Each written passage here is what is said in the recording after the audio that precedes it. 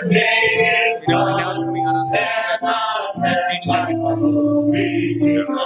No, not one. No, not one. Hey, amen. Oh, please stand. Please stand. All right, let's talk about that fountain 222. 222.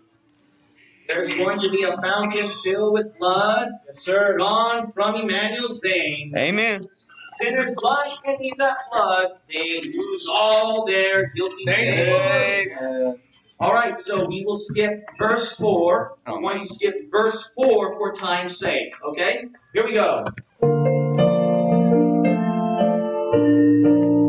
There is a fountain filled with blood drawn from Emmanuel's veins, and sinners plunge beneath the flood, lose all their guilty stains, lose all their guilty stains, lose all their guilty stains, and sinners plunge beneath that flood, lose all their guilty stains.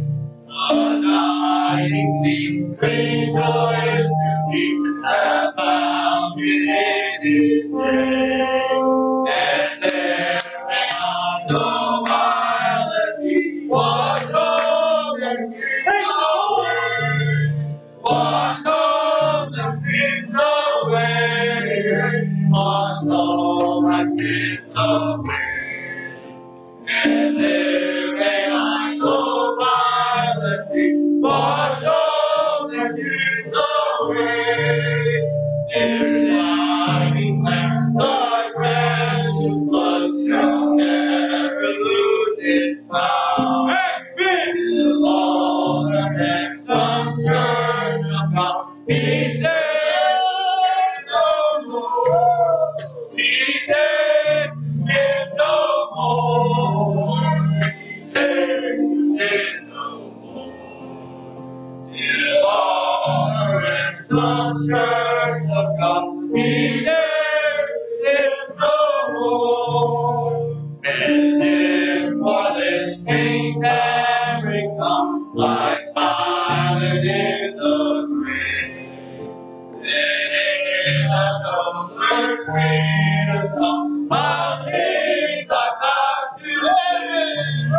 I'll sing thy power to heaven. I'll sing thy power to heaven. And if the Lord mercy song, I'll sing thy power to sing. Hey, hey, hey, hey, hey, whoa. Well, it looks like you're all happy. Someone's glad they're going to heaven. Hey, nothing like, amen. All right, Brother Robert Garcia, will you open up the service in a word of prayer? Dear Lord, thank you, Lord, for dying on that cross, Lord, and Yes. shedding that blood for us, Lord. That's why we're here singing to you, Lord, because that blood washed our sins away, Lord. And we know that you did it, Lord, because you wrote your Bible for us, Lord. And I thank you so much for preserving your word, Lord. And thank you so much for having us to be in this church today, Lord. I pray, Father, that you hide our pastor behind Calvary, Lord, and let us hear from you today, Lord. I pray, Father, that everything that's done here will glorify you, will magnify your Son, Lord. Yes. It's going to be a sweet savor to you up in heaven, Lord. This is all for you, Lord. And if you could give us a little something back, prick our hearts, help us to get better with you, Lord. Get sweeter fellowship. Please, Father. Hey, I love it too, Lord. Thank you so much, Father, for being good to us. In Jesus' name I pray. Amen. Amen. You may be seated. You may be seated. Pick out your white hymnal. And we'll sing page 25. Yep, 25. Your white hymnal. And they're all good, so nothing skipped. They're all good. All right, so let's sing it all. 25 in your white hymnal.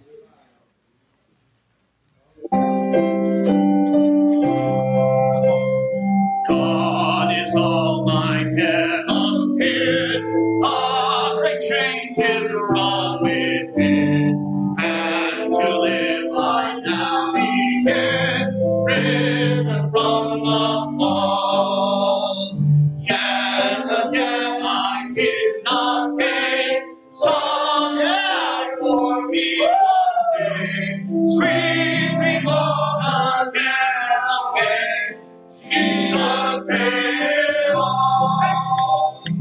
Jesus died and paid on the cross of Calvary, and my heart was melted at his dying call. Oh, his heart was broken on the tree for you and me, and the debt is canceled. Jesus paid it all. Oh, I hope to please him now. Light of joy is on my brow, as at his dear feet I bow, safe within his love. Making his the death my own, freedom true he has bestowed. So I'm singing on the road to my home above. Look at the bottom line. Jesus died and paid it on the cross of Calvary, and my heart was melted at his dying call. Oh, his heart was broken on the tree for you and me, and the debt is canceled. Jesus paid it all. Sinner, not for me alone, did the Son of God your debt to be paid on the cruel tree. Come to him with all your sin, be as white as snow in him. Oh, salvation you win, and rejoice with me. Online, Jesus died and paid it on the cross of Calvary, and my heart was melted at his dying call. Oh, his heart was broken on the tree for you and me, and the debt is canceled. Jesus paid it all. Hey! Amen. All right, we'll have our announcer to come forward. If our announcer will come forward, and he's got a lot to say, actually. He has a lot to say. Person's like, what else is new, amen? Welcome to church, everybody. It's good to be saved. I know, and I knew she was thinking it too. That's why I said, hold it, God. Welcome to church. Hey, it's good to be saved. Good to be in church. Brother, amen. All right, so I'm gonna try to keep it as short as possible. Please continue to go by the COVID guidelines. Keep that safe distance between one another. And thank you so much, by the way, for your patience with all this stuff. We know none of this is convenient. None of it is kind of hard to breathe in this stuff. But we want to be a blessing to others, and we want to have a good testimony to SES as well. So please continue to do that. Church services, they're going to remain the same moving forward. However, Wednesday, 5 p.m., so I'll just go through them again. Wednesday Bible study, 5 p.m., we're actually going to have street preaching. So we did get the okay, we're going to do street preaching this next Wednesday at 5 p.m. Amen. So that'll be at our usual corner. If you have any questions about that or you need directions, feel free to come to me, Pastor Rob.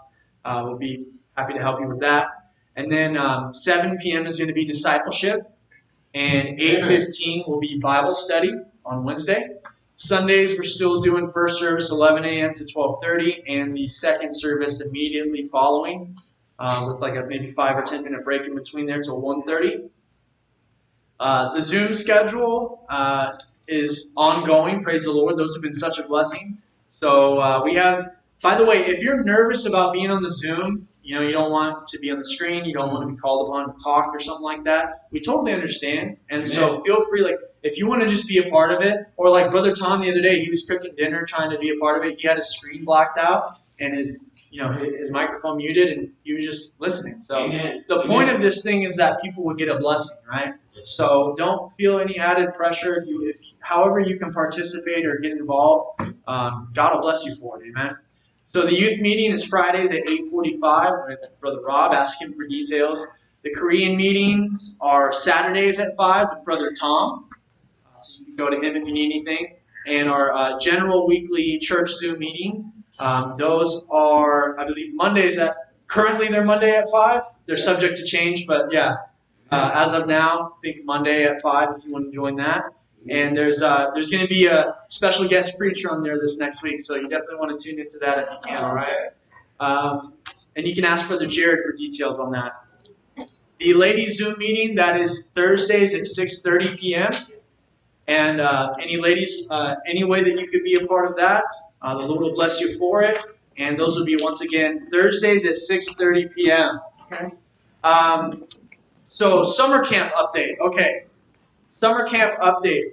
For anyone that's not going for the entirety of camp, that's the easiest. It's just $220 for the whole week, everything, right? So hopefully you're going for the whole thing and you can just figure it out. It's $220. It's easy. For any of those, myself included, folks that are not going for the entire time, I'm going to give you the formula to figure out how much you're going to owe Pastor, okay? So you can just come ask me afterwards too if you didn't get all of it. But here's the formula. So per meal, whenever you're going to come, it's going to be $5 per breakfast, and then it's going to be $10 per lunch and $10 per dinner. So once again, that's $5 per lunch, $5 per breakfast, $10 per lunch, and $10 per dinner, as well as $10 per day that you're going to use the camp. So if you're not staying at the camp, you're going to stay at a hotel or something. The easy formula, how you're going to figure out how much you owe, basically how many meals are you eating, how many days you're going to be there. So once again, if you have any other questions about that, feel free to come to me. I can repeat it to you, let you know afterwards.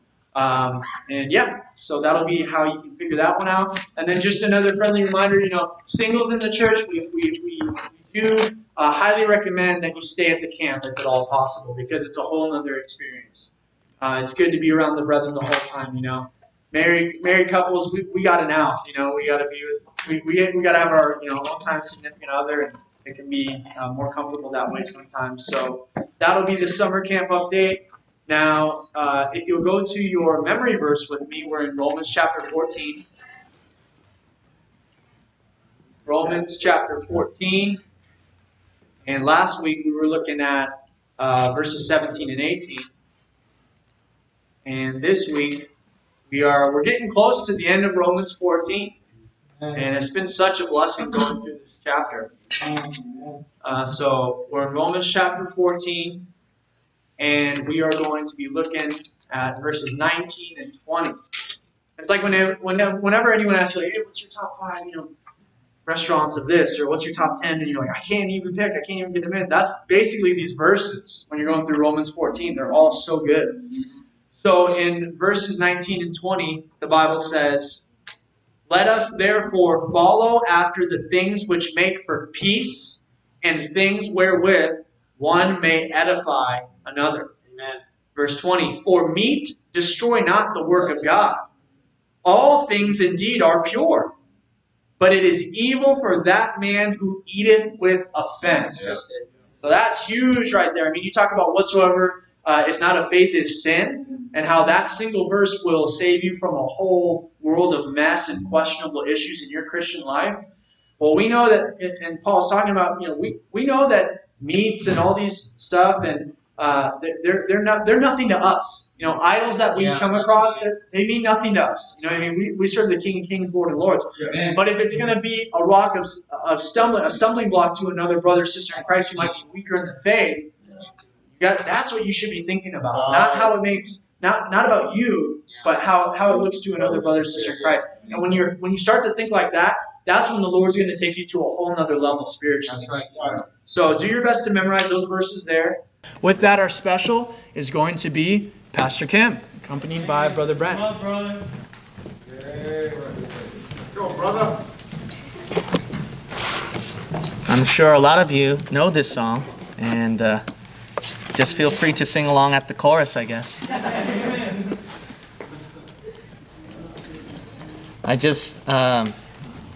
What keeps me very humble is songs like this. And if the Lord ever blesses you too much, don't ever think you're too much. Always think that He's too much for you.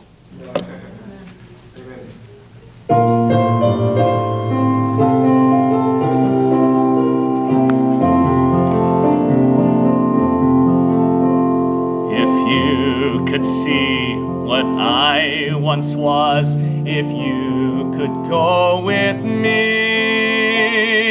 back to where I started from, then I know you would see a miracle of love that took me in its sweet embrace and made me what I am today, a sinner saved by grace. I'm just a sinner saved by grace. When I stood condemned to death, He took my place. Now I grow and breathe in freedom. With each breath of life I take, loved and forgiven, back with the living. I'm just a sinner saved by grace. How could I boast of anything I've ever seen or done? How could I dare to claim as mine the victories God has won? Where would I be had God not brought me gently to this place? I'm here to say I'm nothing but a sinner saved by grace. I'm just a sinner saved by grace. When I stood condemned to death, He took my place. Now I grow and breathe in freedom. With each breath of life I take, loved and forgiven, back with the living. I'm just a sinner saved by grace. And now I grow and breathe in freedom. With each breath of life I take, loved and forgiven, back with the living. I'm just a sinner saved by grace.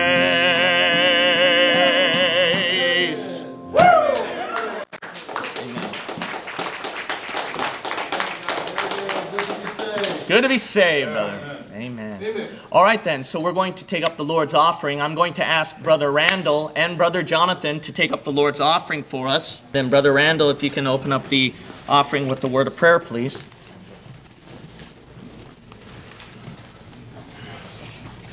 All right, Heavenly Father, thank you for this day, and as always, thank you for that precious blood that was shed on the cross of Calvary for us. Yes, Lord, Thank you for just putting your will to the side and doing the Father's. I thank you for that. Thank you for saving us. Amen. Pray that you just bless the offering, Lord. Use it to your honor and your glory, and just thank you for a good Bible-believing church. Amen. Pray that you just bless our pastor, that he gives us the word of God, Lord. We're a hungry people, and we really need God, you, fill Lord. me. And just can't wait to see you one day. Yeah. Amen. I thank you for everything you do. Bless the offering in Jesus' name. Amen. Amen.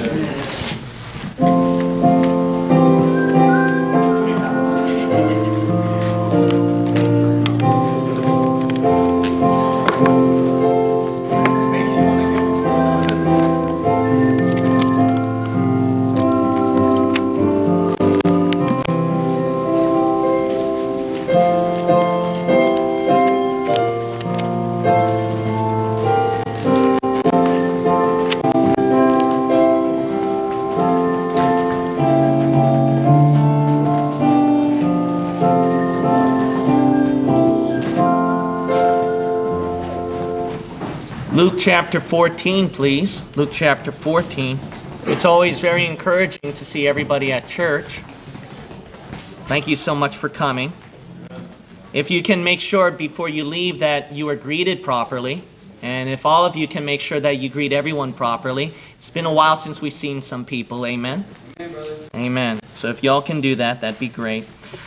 All right, Luke chapter 14. The Lord laid it upon my heart to preach this message. And I hope that this will help you, especially now we're at a time where we're very hungry. During this time of the coronavirus, it has sucked a lot of our spiritual energy, and a lot of you have went through trials and your own personal problems in life. So I hope that this message, that it'll help you. And it's kind of like what our missionary stated in his letter. We take what we have for granted. And I hope that while you have the meal to enjoy, that you would take full advantage and enjoy every opportunity of it. Because meals like this don't last forever. And especially if the second wave does happen, then there could be restrictions again. So let's look at Luke chapter 14. And then we'll read verse 16, Luke chapter 14. And we will read verse 16. The word of God reads, Then said he unto him, A certain man made a great supper, and bade many, and sent his servant at supper time to say to them that were bidden, Come, for all things are now ready. And they all with one consent began to make excuse. The first said unto him, I have bought a piece of ground, and I must needs go and see it. I pray thee, have me excused. And another said, I have bought 5 yoke of oxen, and I go to prove them. I pray thee, have me excused. And another said, I have married a wife, and therefore I cannot come. So that servant came and showed his lord these things. Then the master of the house, being angry, said to his servant, Go out quickly into the streets and lanes of the city, and bring in hither the poor, and the maimed, and the halt, and the blind. And the servant said, Lord, it is done as thou hast commanded, and yet there is room. And the Lord said unto the servant, Go out into the highways and hedges, and compel them to come in, that my house may be filled. For I say unto you, that none of those men which were bidden shall taste of my supper. Now, this is actually a parable that Jesus told to the people. And in this parable, as you can tell from the story, there is a great master who's opening up a great supper. However, when his servants are sent out to give this great news, the people, you'll notice that they all began to make excuse. Some of them were poor excuses, others were legitimate excuses. However, you'll notice that despite of the excuses, whether legit or not, when the servant came back at verse 21, it doesn't change the fact that the supper meal to enjoy was wasted. It did not change that fact whether it was legit or not. And because of that, the Lord, who spent so much time preparing the supper, and is such a great supper where people can enjoy and experience the happiness of the fellowship and the praising of the Lord, and to combine together and strengthen each other's bonds, that the people could not come to enjoy it. And as a matter of fact, it shows that the Lord was actually emotional, because he spent time and he was so excited that he became angry. And because he became angry, unfortunately, he said, then we're going to go for the nobodies out there. We're going to go for anyone else out there. And so then the master tried to invite anyone else he could find, far and near, or those who were of lower status, to come. And then he sadly stated that those who were first bidden to enjoy the supper, the Lord made up his mind. They're never going to taste my supper. And if you heard the explanation of this parable, I'm sure it's pretty much self-explanatory that you can see over here that the Lord has provided us a supper, and he invited us to come and dine with him. Amen. That's the reason why church is necessary, so that believers can gather together and to fellowship and to bond, to praise his name, to worship him forever, because he deserves the glory. Amen. He deserves the glory. It's one thing that you praise him personally. That's a very prized possession, and you should never neglect that. But God, he wants everyone to be together to just say, we worship you together. That's what gives him greater glory, greater praise. It's one thing to have one person attending your audience at your graduation, celebrating you, but it's another thing where there's 1,000 people over there celebrating your graduation. And that's the normal reaction God would feel, see. That's a normal reaction God would feel. He wants to see everyone come together to praise his name. And you've got to understand that there was much great sacrifice. Listen up. There was much great sacrifice on the part of the person who started the church, the people who first came to church, the people who put the first labor and effort into the church, and the people who actually fell out of church and came back to keep it running. And the people who were not given the credit, yet they were the ones who gave the money that rescued the church. Their attendance was the one that rescued the church.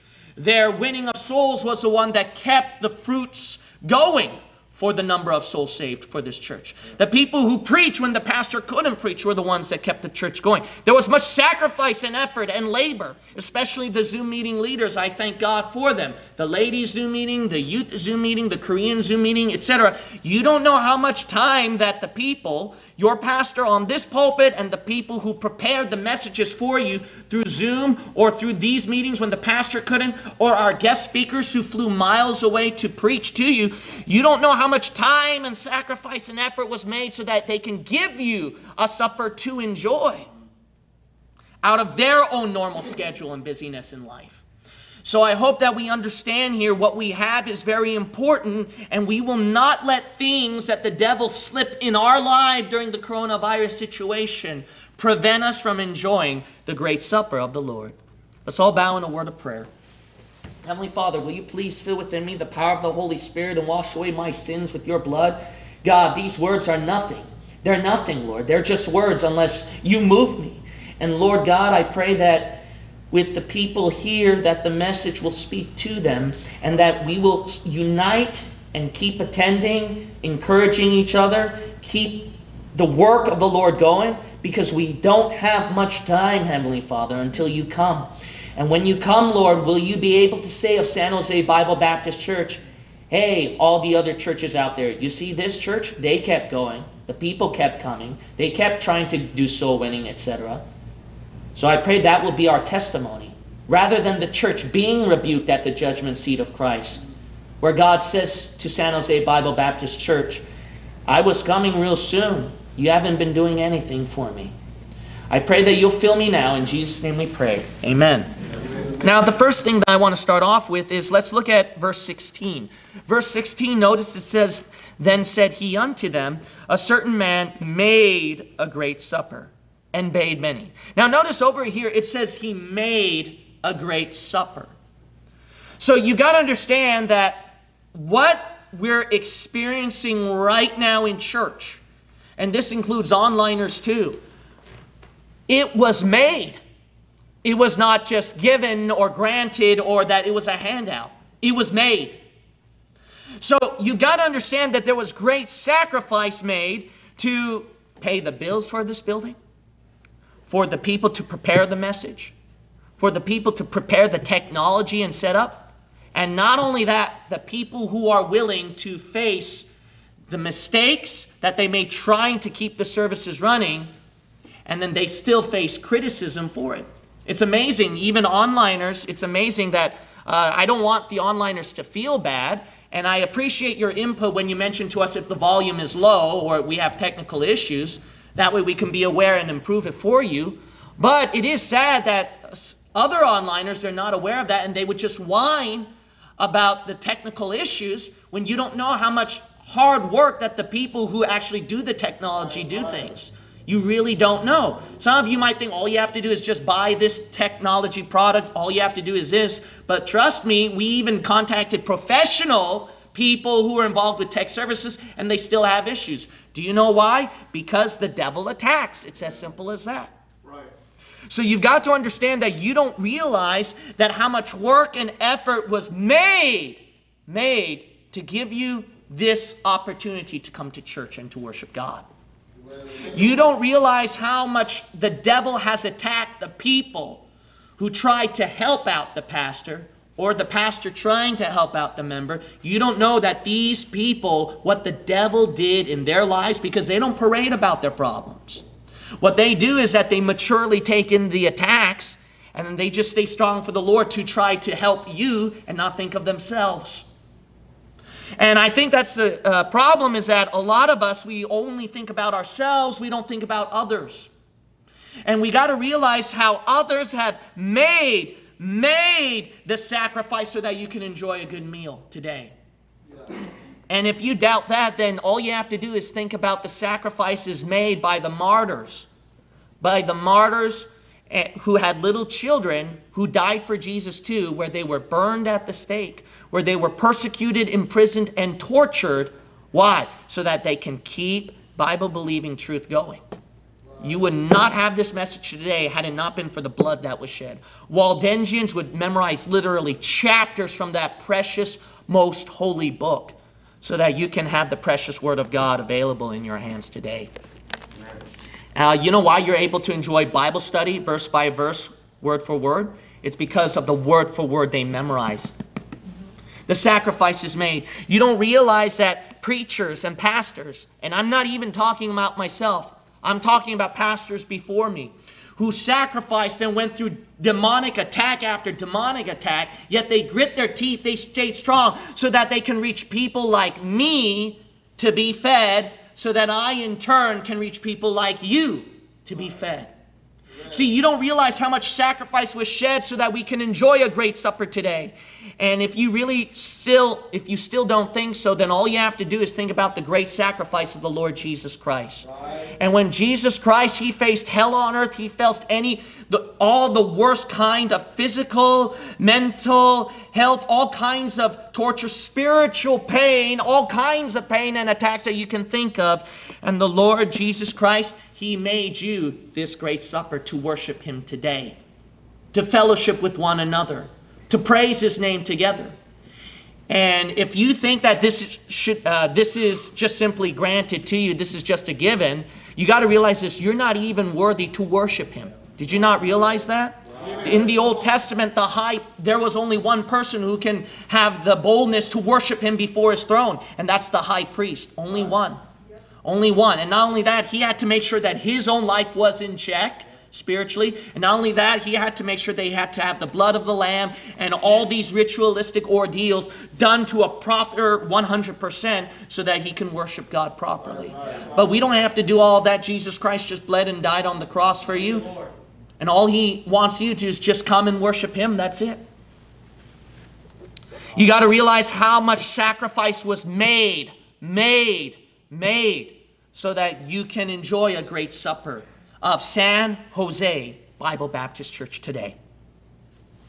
It's not just granted or given or like take it as it is. It's made for you. Made for you.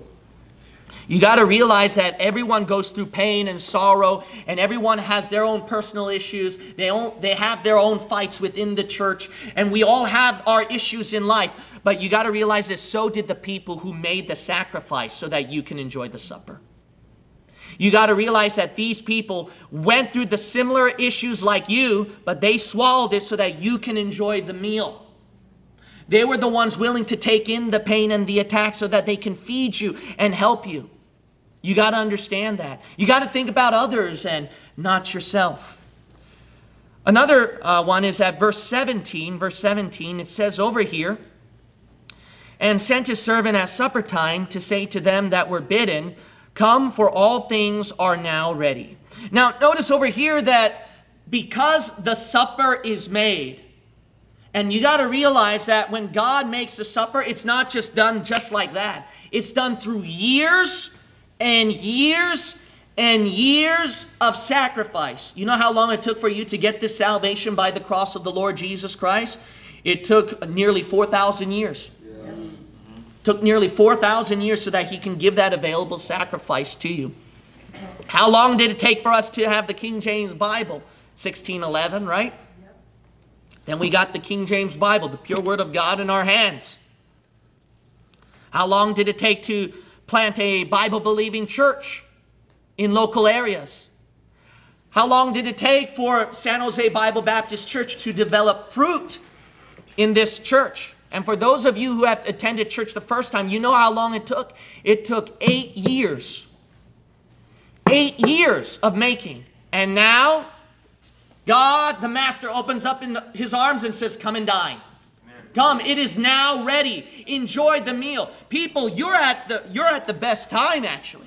You're at the best time in our church where you can enjoy the fellowship, where you can praise his name together, where you can get comfort from the brethren, where you can be prayed upon, where you can have the teaching and the preaching. I mean, a lot of people's spiritual levels are growing. Sure, we still have issues. We still have our problems. And even this pastor, but I'll tell you what, it has gotten much better compared to 8 years ago, where the spiritual condition of the church, we're able to do more things for the Lord and more ministries.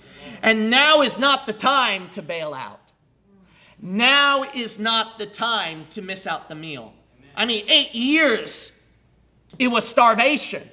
And for some of you, before you attended a Bible-believing church, knew what that was like under that starvation. Now would not be that great time to starve. Now would be a great time to what? Make up for the past 8 years, for the past all of your life that you were starving. As a matter of fact, so then attending church and working in the church and doing things for the Lord, it should be way more than what we're doing right now then. Because we're making up for the lost time that we've had. So all things are now ready. Why reject the opportunity? Why miss out such a blessed opportunity where you can praise his holy name, where you can worship the Lord, where you can have a brother and sister in Christ to talk to and to encourage you and to comfort you and to help you? Miss out a time where you miss out preaching of the Word of God. Well, I got online. Well, praise the Lord for the onliners who didn't have Bible-believing preaching. But for those of you who attend church, there's a total big difference with direct, in person, compared to online through a screen. Yes, sir. We need that supper. We need that meal now. Now. But the flesh does the opposite. The flesh says now is not a good time. Now is not a good time to help out the church. Now is not a good time to attend church. Now is not a good time to go out soul winning. Now is not a good time to be called to preach. Now is not a good time to do these things. Tomorrow, later. Hey, flesh, it was 8 years long for San Jose Bible Baptist Church. No, now. Not later. I've already done enough later. I got my time now, and COVID-19 ain't stopping me on that. I'm making up for lost time. Man, you notice the blowout? Did you remember the blowout? Yes. Spirits united as one. This was beautiful, man. This was beautiful. Did people in the church have issues? Do preachers have issues that you can nitpick and point out? Duh. Anyone could. But some of you could not pick it out probably, or some of you forgot. You know why? You were not thinking about something negative to find. You were just so lost in the bliss of only focusing on the positive of worshiping the Lord, fellowship, and hearing the preaching. That's why you experienced that joy. So if you all would just get lost in the supper of the Lord and not find out the problems within the church, find out the problems within your life, find out the problems with the preacher, then you can be lost in the bliss of the joy of the Lord. And you can enjoy the supper of God and say, thank you for the food, Lord Jesus. And then COVID-19 happened all of a sudden, right? All of a sudden. Maybe the devil knows that this church has gotten something from the blowout and they were going to make great strides for the Lord. And maybe Satan, that's why he did this COVID-19. Guess what, man? This is a time that you can't let COVID-19 stop you when you are just already this high. You're on the Jesus drug after the blowout and you're this high and you just want to go higher now. Can't let something stop you. You can't let something stop you. You're already this high for the Lord. Keep going higher. Enjoy the bliss and the presence of the Holy Spirit and keep it going. Because why? Now's the time. Not later. Now's the time. Now is the time. Yeah, amen, brother. Someone at the back over there. Now look at verse 18. Verse 18. And they all with one consent began to make excuse. Now, did you notice over here, it's not just different people giving excuses. God sees that all as all with one consent. It's a consent. It's an agreement together. And God bunches them all as one, began to make excuse. However, if you look at verses 18 and 19 and 20, just look at the excuses. Honestly, it's not all as one. They're different excuses. Like one is pretty legit. Like at verse 20, I have married a wife, therefore I cannot come. I cannot come. 19 and 18, I pray thee have me excused, Like verse 18 is kind of a lame excuse. I bought a piece of land, so I want to check it out. Why don't you check it out after eating, Right. Verse 19 is semi-legit. I bought 5 yoke of oxen, so I got to try them out. And then 20 is like, oh, totally understandable. Therefore, I cannot come. All right, your excuse is understandable. One thing that you're going to notice is that everybody has excuses, and they're different levels. Here's the point. The point is that everyone has their own excuse, and maybe your excuse would be really legit. And you're not like other fleshly members who come up with the excuse, oh, I'm just too tired, therefore I cannot come, or something like that. It could be something like, I married a wife, therefore I cannot come, right? Or it's some kind of big legitimate issue. It might be a legitimate excuse. However, look what God sees at verse 18. They with all one consent. See, the point is this. The point is, it doesn't matter what our excuses are for being unable to come to church. What God sees that as is all with one consent, agreement. As making excuses. Wow, sometimes the Lord can be pretty strong, right? I mean, Jesus said one time, one person said, Lord, I want to follow you. And Jesus said, follow me. And then the guy said, but let me go first and bury my father, etc. And then Jesus said, let the dead bury the dead. What in the world, man? What in the world? Why in the world would Jesus say that? You know why? Because what God wants, see, God, when he damns a person in hell, he's not seeing as a really good person or different levels of sin. He sees that you're lost or you're saved. You're holy and righteous or you're in sin and without God. See, what God is usually just black and white. That's it. He sees you're either in or out. That's it. We all have our excuses. We all have our understandable circumstances and situations. But you see, you're all still at that one page. You're not in God. You're out. And that's what God sees it as. It's all just different levels, though. But God, he wants you in. He wants you to serve him. He wants you to glorify his name. He wants you to get involved in his work, involved in his ministry. Try to glorify and magnify him because he is worthy. He wants you to enjoy his supper. But we all have our excuses. We all have our excuses. And what helped me a lot is that whenever I'm going through my own personal issues in life, what helped me to be uncompromising about doctrine or about attending church, to my knowledge, I never skipped a church service all my life, praise the Lord. I could probably remember one time, but this is like many years ago, maybe when I was 6, so that kind of memory is inaccurate anyway, so I wouldn't know, right? Yeah. Now I remember I was like so sick, my nose would be dripping, so I'd make sure I sit all the way at the back, and then use a handkerchief, So I would do something like that.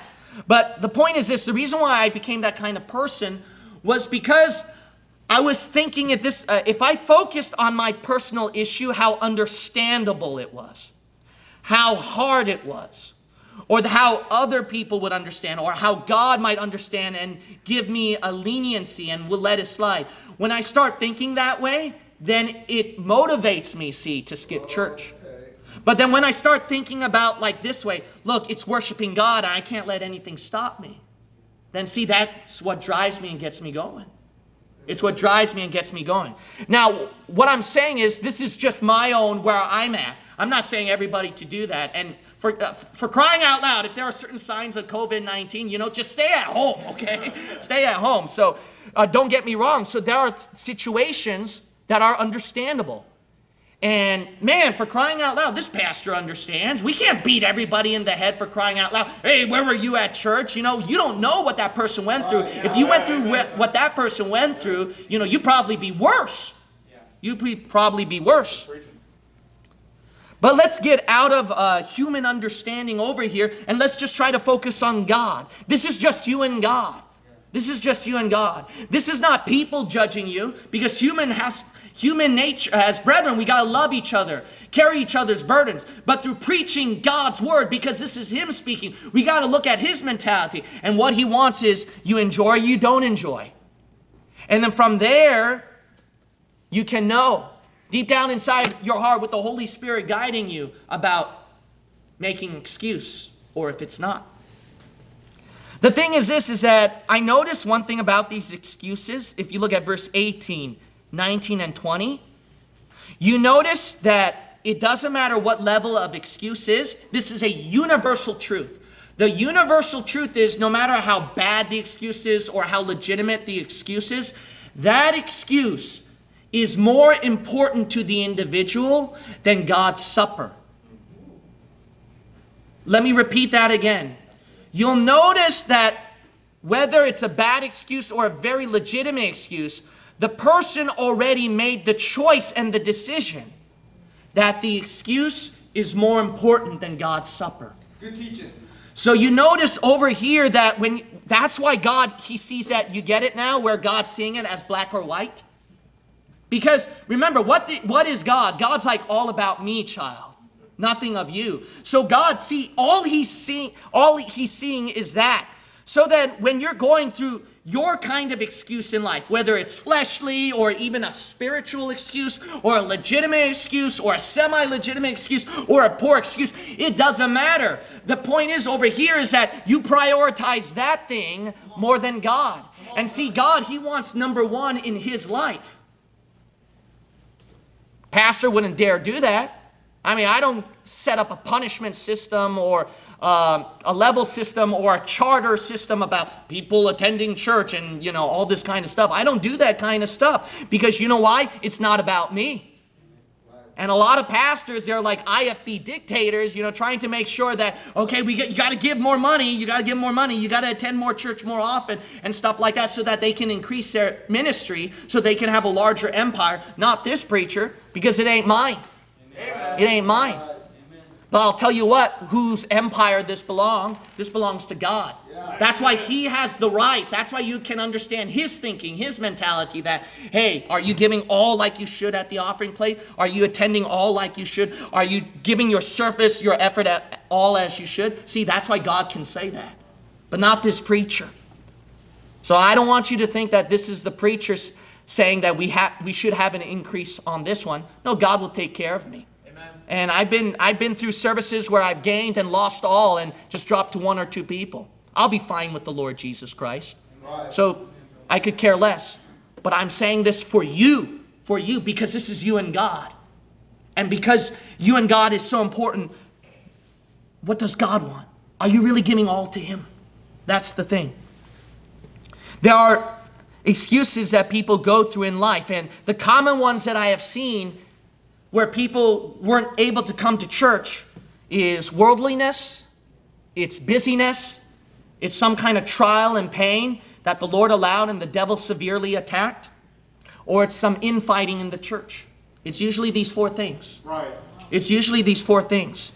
It's either worldliness or sin, it's either busyness, it's either infighting within the church, or it's within some kind of trial or pain that the devil allows. The devil starts attacking you with.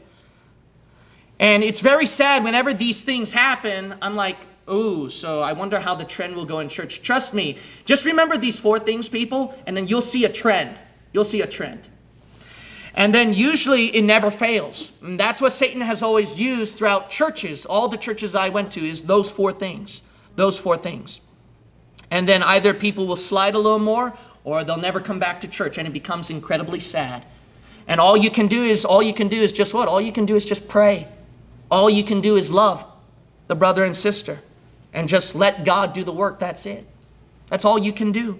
There's so much that this preacher wishes that he can do. where he can solve every problem and every issue and make the church perfect and help the person to try to attend church. And some of you know my heart. Some of you know that I would drive for hours just to pick up one person to try to help the person come to church. You know that this preacher would pick up 4 to 3 different people and go to 4 different locations and be his own church ministry in a Honda Civic car, of all things, to bring people to church. That was my bus ministry, bless God. You know this preacher would do that. I would do anything in my power to do that just so that you can enjoy God's supper. God bless you, preacher. You know that this preacher would do that. But then God, he wants me to get off of me. And he wants to say, hey, that person needs it, child. That person can't be dependent on you. That person needs me. And that person has to have his or her own guts and courage and strength through my power to come to church. Thank you, Lord. That's good. Amen. That's one thing that I realized about the Lord. So you'd understand that this preacher would do everything in the world, but I can't. You know why? Because I am not God. Because I'm not God. The only person who has the power to make a difference, yes, it is God, but he doesn't take over your free will. The one who has the ultimate power at the end to make fate happen, circumstances happen, is you. Right. You are the one.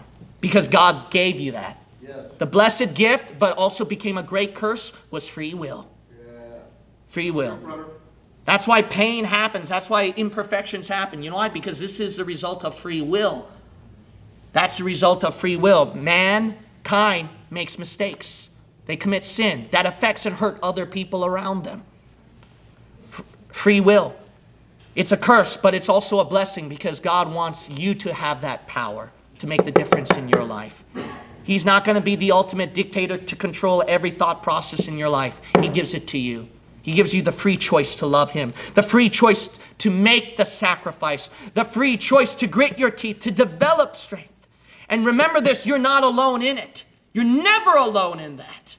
You have the power to make the choice, but the power and the strength, if you need it, he'll give it to you from heaven. If you'll just ask him, if you'll just pray to him. And he'll give it to you. I want to urge people in here is that whatever the devil is throwing in your life or whatever test God is pulling you through, this preacher wants to speak out of great love because he's seen it so much for the past 32 years is that please, please don't let whatever situation you go through in life overrun and rule your life forever. You have the free choice to enjoy the presence of the Lord. You have the free choice to enjoy his presence, to be happy, to find joy in his life. He doesn't want you depressed and miserable through the bleak situations in your life. He wants you to experience the joy in him. If you must grieve, if you must cry, if you must have a complaint, tell it to pastor. No, don't tell it to pastor. I don't want to hear. Tell it to Jesus. Tell it to Jesus. He says tell it to him. If you have a grief, sorrow, complaint, or trust issues or whatever, I could care less. You tell it to Jesus. Amen. And he'll understand that. And when you dump it to the Lord in prayer, don't let those negative things rule your life now. Now try to find happiness in the Lord. When you dump it to the Lord, beg him and ask him to give you strength, to give you grace, to give you some light at the end of the tunnel, to pull you through church, to make you do great things for the Lord. But see, he can't do that if you won't ask him. And the reason why you won't ask him is because there's something that's ruling or dominating your life. It's that situation. Let them not be the king over your life. You have the power of free choice to conquer. I can do all things through Christ. You can have victory in Jesus. Bless God. Greater is he that is in you than he that is in the world. God has given you power over that wicked one through his holy and mighty name. You can do it. Get up and fight. You can do it. Don't let them rule your life. It grieves my heart. Someone fell away. Someone messed up in life in sin. It hurts me so much. Don't let them ruin your life forever. That's good. Oh, how sad. How many times have I seen where people get messed up in sin or some kind of trial or issue in life? or infighting in the church or worldliness or whatever. And then it's gotten to a point where because I've seen it too much, now it's become an immune thing a little bit. It's gotten so used to now. And then the ones who are hurting are actually the members. The members will say, oh, Pastor, it's so hurtful. We missed a lot of people in church. Why aren't they coming, etc. And then, sometimes what your pastor would say is like, it happens. It happens. Why? Because I've seen it too much. And then now some of those members are experiencing that too. Don't let it be a machine that dominates and rule over your life. You want to be happy? You want to find the joy of the Lord? Then get it. Don't run away from it. And a lot of times when God gives you joy or happiness in life, a lot of times we try to keep looking at negative things so that we don't truly enjoy the joy of the Lord. It's so easy, if you're going to be very honest, it's so easy to find critiques with the blowout. Oh, look at the room. Oh, it's too small. And then the meal was so hard to prepare, etc., etc. The logistics were too tough, etc., etc. It's so easy to find all that. But you know why you couldn't find that? Because you were too lost in focusing and concentrating on the positive. You hardly concentrated on the negative. But if you keep concentrating on the negative, then no matter how great the positivity level or how great the blessing is of God, or even if He dumps $10 million to you right now, if you keep focusing on the negative, you won't enjoy it. You won't be happy. Don't let excuses be the king over your life. You have the power. You have the freedom. You have the choice. Verse 21, so that servant came and showed his Lord these things. Then the master of the house, notice over here it says being angry, said to his servant. You know what's also sad is this, is that because you got to understand this. And the only way you'll understand it is if you do it yourself. Let's say that you put in great sacrifice, great effort, so that a group of people can enjoy it. But then this group of people, for some weird reason, the devil starts to send things in their lives. And then this group of people, they're not able to come. They're not able to help you out on some kind of event that you worked so hard to prepare. And probably you were doing it for years. And probably you made a lot of mistakes and sacrificed your busy schedule and time to do it. And then if these people did not come and you see empty seats, how would you feel? It's not like that you would judge the brother and sister, but you can't help but there is a level of frustration, right? Right. You've got to understand that's the same thing that's totally understandable in this passage too. Supper is made, remember. It's not given or it's just taken it as it is. It's made. Sacrifice, sweat, blood, effort, constant effort, patience and waiting of years was made. And then if there's empty seats, there's going to be a level of frustration. You got to understand this is that the people who sacrifice the time with the technology, onliners, I hope you're listening, and not just the people in this church, but the onliners too, the sacrifice and the efforts made where we went through frustration after frustration to give a proper service, then no one comes to enjoy it. You can't blame the people who made the sacrifice to feel some sort of level of frustration, right? You got to understand that. You got to understand that. That's why it's so important that because when supper is made, remember this. Remember the people who put great sacrifice and effort into it. Amen. And if you were to do that, then what you would do is you would say, I would come and enjoy the supper.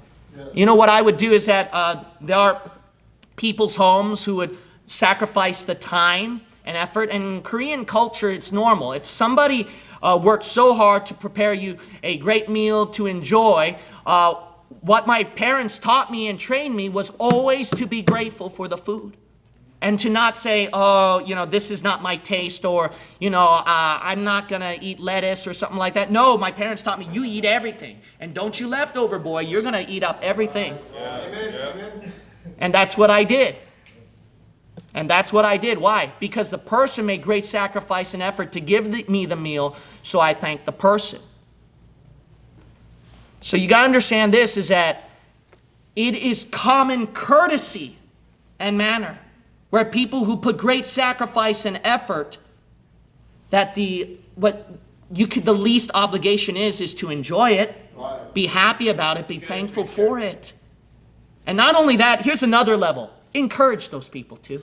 Right, right. I want to thank this church so much. I want to thank this church so much that the guest speakers who sacrifice their time, their church service so that they can be a blessing to our church, not their own church, but to our church, that you all made them feel welcome, that you all encouraged them during the middle of preaching, that you all thanked them. I thank God for this church that can do that. Amen. Let's do that.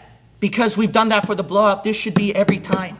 Yes. Let's do this. That's the kind of church we are. Let's show them that in liberal, wicked California, you know how capable we are as a Bible-believing church. Amen. What a great church. I remember one brother, he's from way out in the south, all right? Hated California. But as soon as he came to our church, he said, look, California, as soon as I just drove past it, he didn't even meet the people, so he didn't even meet them. He said, I just felt weird driving to California. But when I came here to you people, I mean, you took the weirdness away. I just feel welcome over here. I just feel normal. I remember that. And actually, that meant a lot to me. And that made me very proud of my church. Let's keep doing that, church. If you look at verse 21 and 22 and 23, notice that because the people who were invited would not come, what did God say? Look at this. This is important. God's not going to keep begging you. God's going to, because our God is, look, I need to get the work going. We need to get the work of the Lord going. Why? Because we waited too long. Because God's a God of patience. And that when he has his right time set, he wants that right time to be done now when he says now. So then if no one would stand up to the gap, here am I and send me, and then take that position now, then the Lord's going to automatically find someone else. And what did he do? He doesn't care how messed up the person is at verse 21. He don't care. Maimed, halt, blind, poor. He don't care. He's like, come in. Some Bible believer says, well, I don't want to come to a Bible-believing church in California. It's so wicked over there. And God will say, okay, then I'm going to have, hey, homosexual, why don't you come over here, get saved in the Lord Jesus Christ, and you work in this church. Amen. Or we'll pig anybody out there. Amen. Don't think you're too good. Amen. And you know what the Lord will do? Sometimes the Lord will set a little child to do the work of the Lord. You know that? Yeah. I've seen it where some churches, because grown adults can't keep the street preaching ministry going, it's the kids that would keep it going. Praise the Lord. You know why? Because the Lord's saying, hey man, I mean, look, there should be a level of some kind of esteem over here, because God's picking someone lower than you to do his work. Amen. And we got to wake up and say, man, I got to get myself moving. Now, this is one thing I want to say to onliners so that they can feel encouraged, all right? So that way they don't feel like that they've been convicted and preached against. But to onliners, I want to say this to encourage them, that you got to realize that verse 21, 22, 23 is applied to onliners. You know why? Because in this home country, people want to say no to church. Within the church, people will say, I can't come to church or do the work of the Lord. So then God says, go out through Malaysia, go out to Thailand, communist China, the Muslim countries, and then go to all other states of America. And then, you know, those people, they'll be hungry and ready to listen to the word of the Lord. Amen. Some of these people will be the one to throw in the comment, man, I wish I had a church like yours. You guys are so lucky to have a church like that. Do you know how many comments there are like that? And if you don't know those comments, then the people who do the emails know that. Thank you. They know that the people that, look, what we have is very precious over here. And we cannot let the work of the Lord go to waste. And if you let it waste, then God's going to seek out somebody else who will appreciate it, who will say thank you, who won't make excuse. I mean, look at this. You see the maimed over here, right? How are they going to travel from far away, the maimed, to come to the great supper? See, they don't make excuse, they go. You know why? Because they realize the supper is that much more important than their legs. The supper is that much more important than their situation, than their excuse, and what they're going through.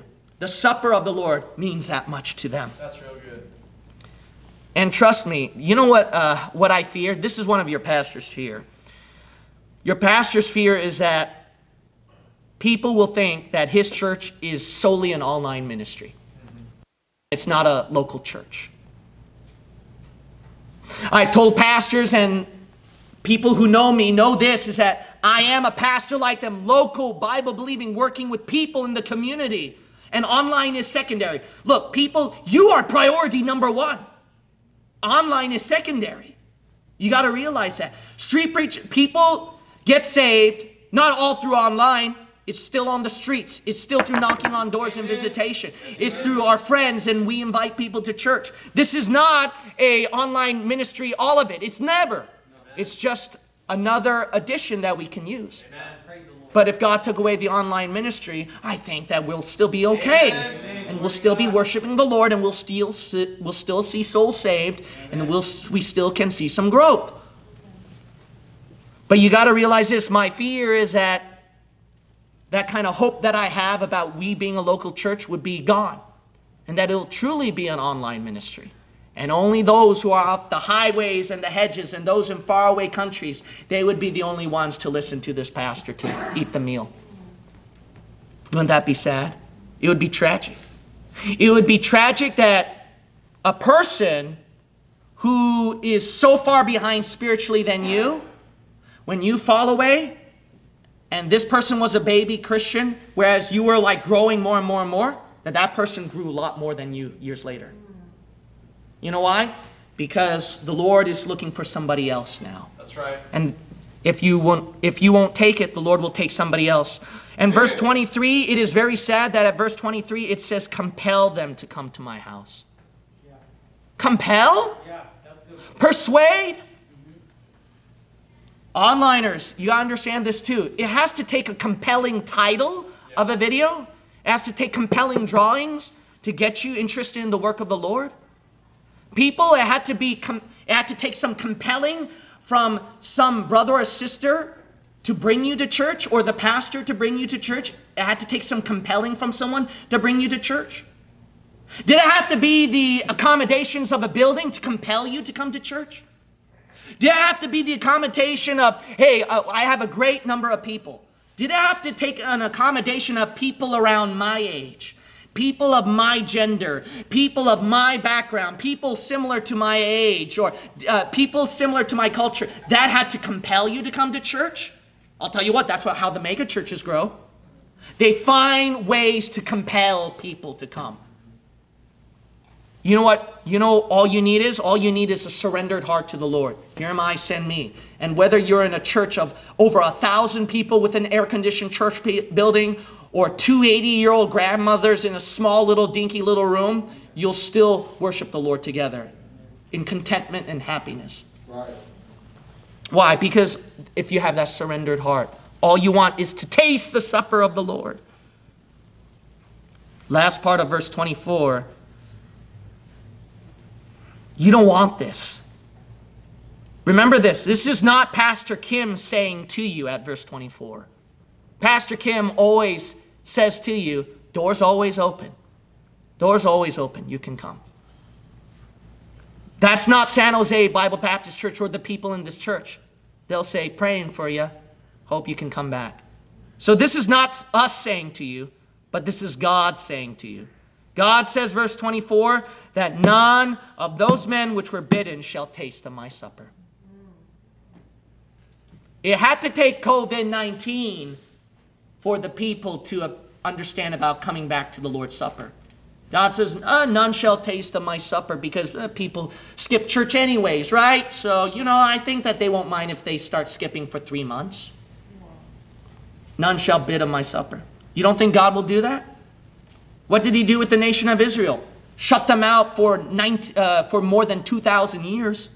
2 millennia. Shut them off as a nation. He don't kid around. Amen. He'll say, don't come anymore.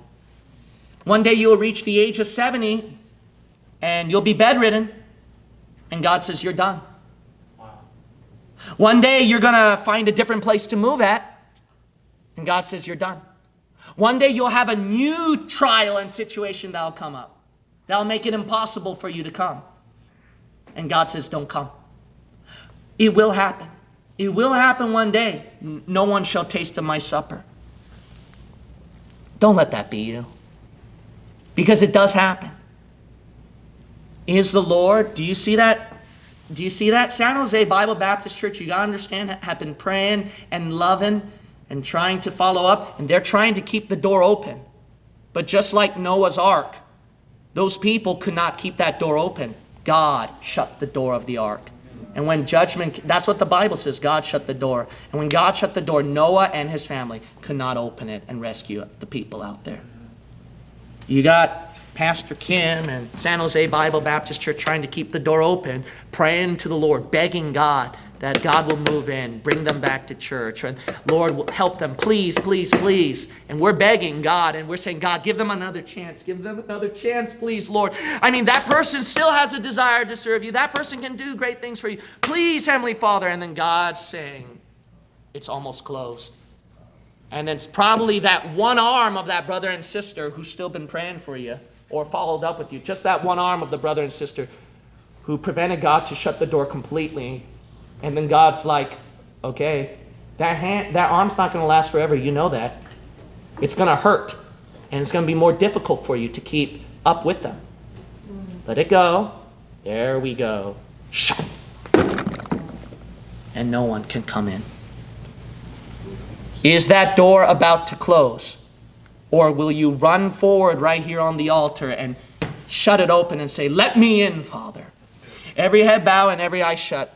Is that door about to close? The Lord laid upon your heart. The altar call is open. The Lord laid upon your heart. Feel free to come down here on the altar's floor. You can also pray in your seat. However way the Lord leads your heart, you can pray in your seat or come down here on the altar's floor. Is that door about to close? Will you run, or are you the one sprinting now to that door? Are you the one sprinting now to that door and say, God, not yet. Here I am. Don't shut the door. Brethren, think about your Zoom meeting. Think about the soul-winning opportunity in this church. Think about the Sunday service or even a Wednesday service. Think about times where we have fellowship with the church. Think about the summer camp or the blowout. Think about those things. Will you run to that door before it shuts? When it shuts, it's shut. God, I want to come back. And God, don't doubt him. He could say no. You're done. I'm going to have to take you to a different path. Different way of using your life. But not through this church anymore. I never disclosed this, but let me just disclose this now. It did happen. You don't think that doesn't happen? It did happen. The first church that I pastored was at Palm Springs. And then you know what? Despite of the sacrifices that were made, we couldn't keep it going forever. The Lord shut the door. He shut it. Didn't you know this pastor thought this church door was going to shut? After 3 years of pastoring and then it dropped to 2 people, I thought that it was shut. And I was going to shut it. You know what prevented it from shutting it? Just 1 or 2 people who put the arm on the door and convinced me that it's not a shut door yet. You would not be in this church today had it not been those few. You got to realize that this open door is not something we just take lightly or just an option. I can always come back if I want. No, it's going to shut. It's serious. God says you either eat my supper or you don't. Keep the door open. Keep those prayer meetings open. I heard that the men started to do a little prayer meeting thing. That's awesome. Will that keep going? We got back to visitation street preaching, which makes me happy. But will that keep going? Will we see the people who used to come to visitation street preaching come again? Zoom meetings has been very, very fruitful. But guess what? It can slide. You know why? Because, as that verse says, each one began to make excuse. And then pretty soon it's all with one consent.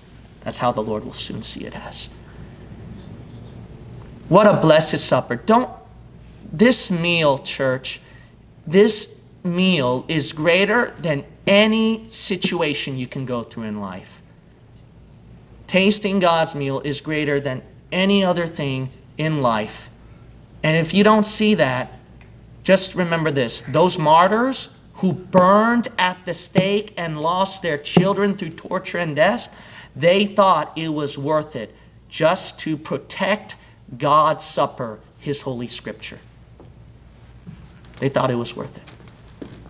And here's the unfathomable thought. Let me close it with this. The unfathomable thought is that Jesus Himself thought it was worth it. When He knows that you and I would fail, yet Jesus Himself would think it's still worth it to give you the supper of serving Him, using your life for Him after He dies on the cross. He thought it was worth it by giving up His life and His holiness through torture and death. He thought it was worth it. How can we not think that the supper is worth it of all things when people bled and gave their lives? Father God, this sermon is so important, Lord, because that way this church can keep going to do great things for you. God, wouldn't it be a blessing, Lord, that we can keep feasting till the rapture. And when we're at the marriage supper of the Lamb, we can truly enjoy a better feast up there with you. In Jesus' name we pray. Amen.